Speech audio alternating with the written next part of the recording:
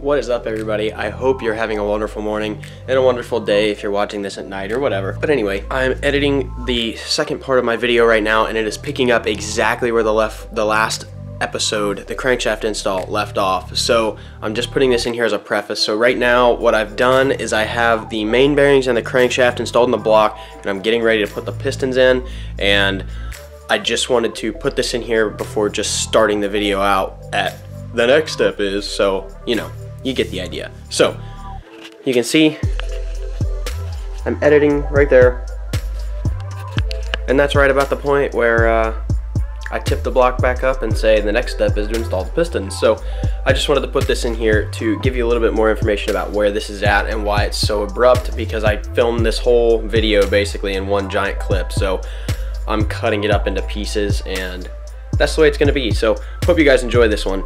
Stay tuned and watch till the end for some more information. The next step now is to install the pistons, which go in from the top. And I believe I have a ring compressor, but I don't know if it's the right size. So I'm gonna look for that real quick. So here are the pistons. They're in this box right here. Yep, see, they're just little baby pistons. I believe their diameter is 2.68 inches or something like that. So I'm gonna go ahead and grab these pistons real quick and bring them over to the workbench and set them all down. These do go in a very specific order. Here you go. This is the damaged piston right here. You can see these scrapes on the four corners. I don't know what would have caused that, except maybe overheating and the piston swelled. And I'm pretty sure it is in cylinder 1 right here. Let me grab my phone flashlight real quick, and you should be able to see this. Yes, there you go. You see the lines in there? There are 4 lines. One is right there. There's one there, and there's 2 more over here. You can see them both there. I don't know what caused that. Again, I got this engine for free. I have no idea what happened to it, but I am putting it back together just to put it back together because I've never fully reassembled an engine before. So hopefully everything goes well and they go back in. I'm gonna guess that piston number 1, this piston is not going to slide in very easy, simply because of the way it is scraped like that, whereas these other 2 pistons are not. You can see here, oh my bad, this is piston 1. You see that one? Oh my bad. So this is piston 1. It is scraped only in 2 places on it, but cylinder number 2 actually looks fine, but the piston does not. This is piston number 2, as you can see right there, and this, my guess, oh wait a minute, hold on a sec, that says piston 1. This also says piston 1. This is what you get when you get free stuff, guys. You don't get what is really there. That's why I wanted to put this back together and make sure it was a viable engine. Obviously, somebody replaced piston 1 with another piston 1, which they're all the same size, so it doesn't really matter that much. But from what I understand, that's not right. So I'm gonna go ahead and clean these up a little bit, and then I will cut straight to putting them in. Alrighty guys, so I have come to a discovery. I have found our bad piston, well, one of them.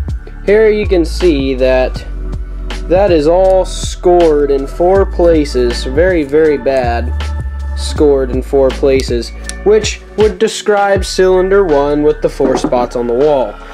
Now, what I'm not understanding here is I believe it's not this one, it's this one. Look at that.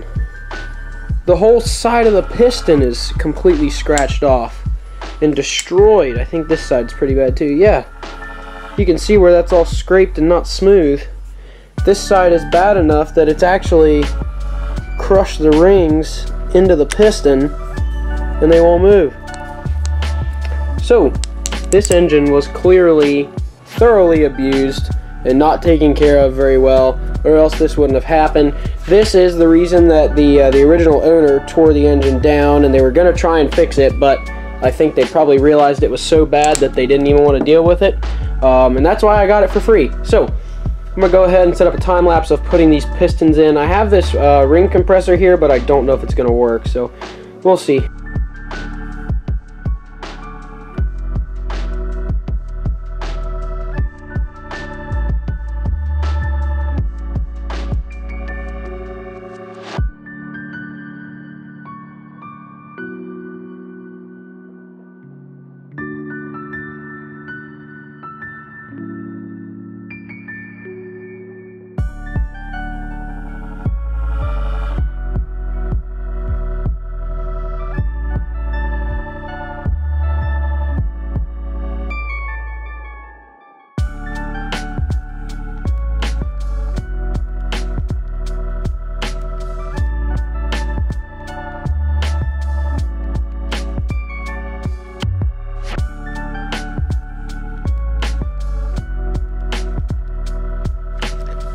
Alright guys, so my ring compressor was a little bit too big.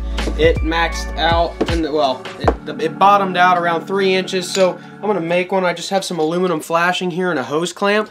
And this, if we just wrap it around and get the hose clamp tight on it, should be plenty to compress these rings, as this is a very, very small engine.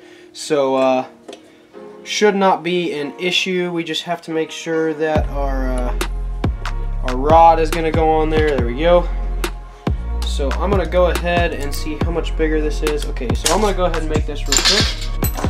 Alrighty, that should be tight enough for the time being. We're just going to wrap this around there. Drop our hose clamp down like that. And now we are just going to clamp it down the rest of the way. Alrighty, there's that. So we are going to take our rubber bottom on our rubber mallet, and we will just give this a few good whacks and see that it goes right down in there. Perfect. Now we can take this. I'm going to tip the block over, and then we can check our torque spec and put this on, and then I will just go ahead and do the other two in just a minute. Here, we'll tip our block. Oh, that got so much heavier with the crank. And now we just have to guide, you can still see that. We just have to guide our piston right down, or rod right down onto the main, or onto the crankshaft there. Give it a good smack. Alrighty, so our piston is now set. And I'm going to make sure you use assembly lube when you're putting an engine together. Just goes a lot better, smoother, easier. Slide this bearing on, and we'll thread our nuts on here. And now I'm going to go and look up the torque spec. So this is what I have to do for this whole engine, is kind of just figure out where everything goes, because I don't really know I don't know a whole lot about it, and I was not the one that took it apart. So it's like building Legos without directions. That's exactly what it's like. Alrighty. Tighten nuts to 16 foot-pounds. We're going to give these a good tighten up here. Tighten them up evenly so that that bearing goes on straight. Wow, these were quite loose. Alright, that one got tight. And that one got tight. So now we are going to do the actual torquing here to 16 foot-pounds. There it is.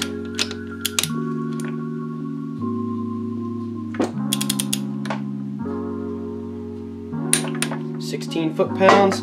Alrighty, so that is all that you have to do to put a piston in. The big thing is making sure you get that ring compressor on there, or else they won't slide down in there. So as you can see, we're just going to, if I can, this next piston, we need to get this rod down to the bottom, and same for the third piston, which might be a challenge, but I think I'll be able to put bolts on this back side into these holes in here, and then I can use a pry bar and turn it. But anyway, I'm going to go ahead and set up a time lapse for the rest of this, since you just saw how it's done.